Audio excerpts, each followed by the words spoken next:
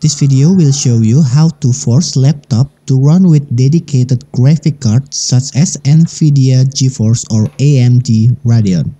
However, there is a slightly change that this method might cause a problem, even though I never experienced a problem at all.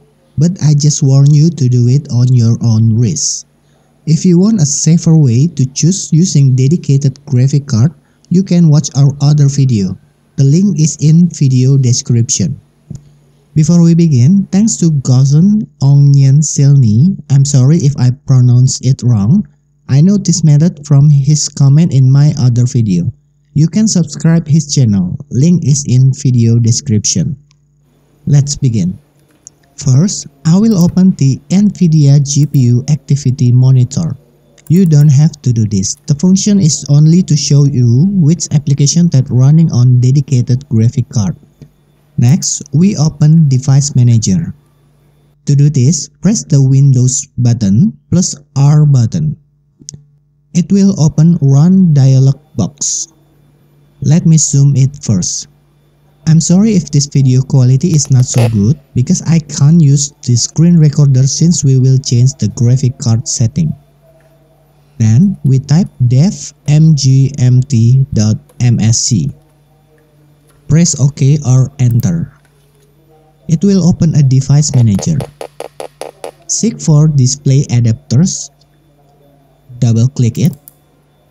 Right click on the integrated graphic card. And then choose Disable Device. Choose Yes. Done.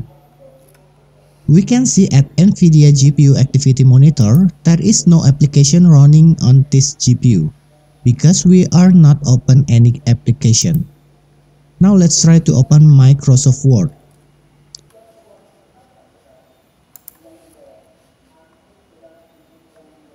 As you can see here, it shows that WinWord is running on NVIDIA graphic card.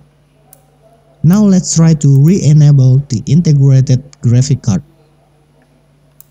Right-click on the Intel HD graphic, click Enable Device.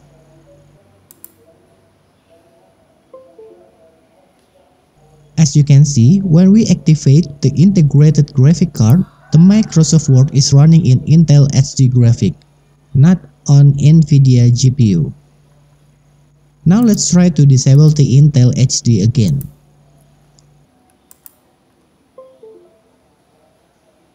The Microsoft Word application is running on NVIDIA GPU again. Just for note, for some computer, when you disable Intel GPU, then restart laptop, screen brightness is on lowest level. To fix this, go to Device Manager, enable Intel GPU, set brightness to the max, then you can disable Intel GPU again. Or we just need to enable the Intel GPU again after we're done using the dedicated GPU for whatever our purpose. That's it. Thanks for watching.